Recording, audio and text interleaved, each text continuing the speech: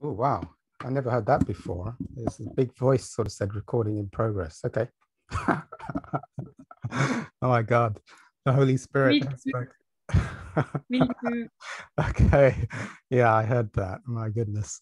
All right. So recording in progress. There you go. All right. So, right.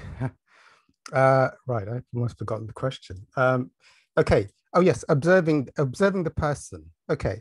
So my experience with being the observer of the person. So what is the person? Well, I mean, this is how I'll generalize it. The person for me is, um, I usually don't have any experience of body, like being in a physical body. I'd say most of the time, if there's illness in the body or some feelings arise, there may be some slight awareness of body, but observing the body for 20 years, like a lot of the time, I'm not even aware that there is a body. So it's more like, how would I describe it? It's more like just observing. Observing seems to go, this doesn't make sense, of course. Observing seems to go everywhere, but there's no body. There can be, but usually the sense of body is very subtle. So how's it, and I'm just showing my experience of how it's changed over the 20 years of observing the person, the me. Now the personal thoughts do exist. And my experience of thoughts is that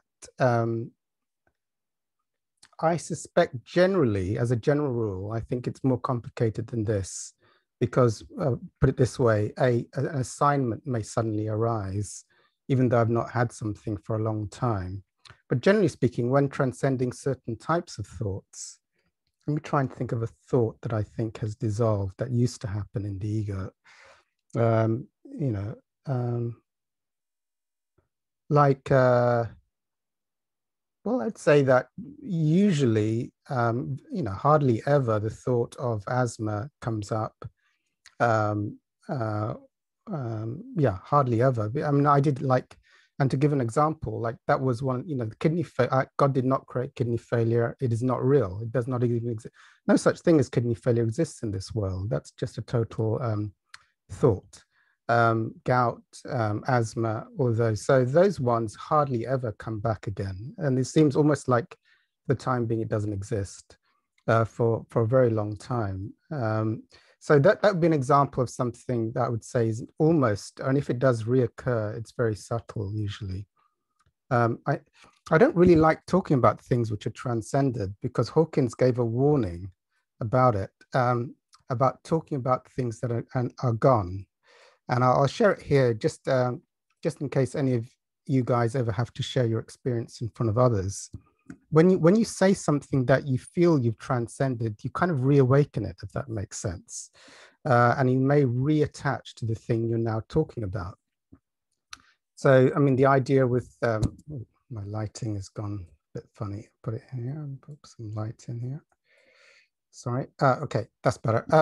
When something has gone, you really don't want to re-remember what you've lost. And Hawkins, my teacher, of course, the miracles teacher as well, Dr. David R Hawkins, he shared this thing, and he used to have hypoglycemia, where if he ate sugar, he would get, the shakes, have all kinds of physical symptoms while eating sugar. So he transcended that. He cancelled that, and then he could eat chocolates, cakes. He could eat hot fudge. There was no effect. He was no longer subject to this crazy idea within the collective illusion that sugar and hyperglycemia exist in him, and it didn't exist. So with immunity or neutrality, could eat anything. And then he started giving talks to other people, and this was really good for me to hear this about how hyperglycemia is not real. It's just a. And then and then after eating sugar, he started to get the shakes again. And then he had to do some investigation with muscle testing as to what's happening, because that was, it seems like you can eat that and that's not a problem. And by talking about it to others and just talking about it all the time, it came back.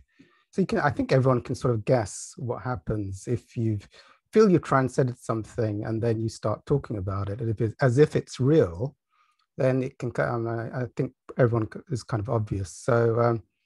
So that's, if anyone wants to start sharing their experience and what they think they've transcended and say it over and over again, you can re-pick it up. So hence, but anyway, I wanted to share that. So I've just talked about gout, haven't I, or gout or asthma or something. So, but yeah, those ones have seemed to disappear-ish mostly. So they hardly ever reoccur.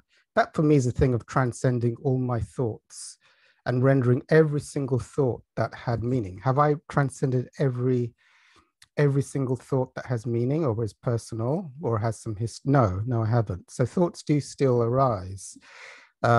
Feelings, what about feelings? Generally, oh yes, this is really good. Observing feelings and canceling feelings. Like, is there such a label as guilt? And is there such a feeling as guilt, for example, or fear or shame or whatever it is?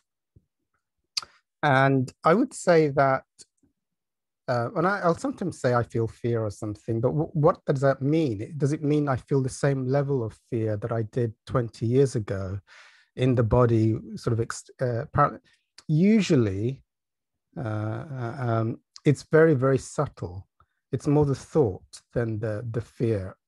But yes, I'm sure that, if something, I don't know, if suddenly someone walked towards me with an axe or a shotgun looking menacing, I mean, probably there would be fear. I definitely had the terror of the death of the ego. That was extraordinary, like something beyond this was not. And Hawkins talked about it, like losing the body is not a big deal. You're about to, I mean, something knows that you've been out of the body multiple times in the story of what seems to be. So it's not really a threat to the ego just being shot dead or something. But when you get the sense, if you study enlightenment, of this is the terror of the final dissolving of the ego forevermore, that's a different. I experienced that once and didn't go through. I shared that before. So feelings, I'd say for me now, after 20 years of observing in spiritual work, are generally very subtle when they occur. So it's definitely nothing like, they're more often not even body identified, but they do exist. Sometimes if there's illness or feelings, there could be some slight body identification, which needs to be cleared.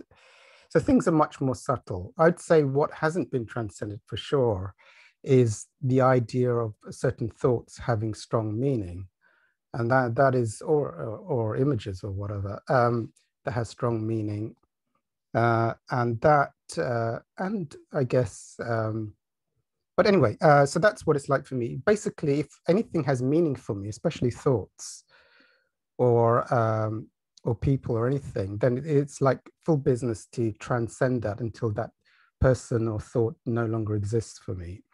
What does that mean? What am I talking about? Because it sounds a bit odd, I think, to anyone who just suddenly listens to this video. Like, what on earth is he talking about?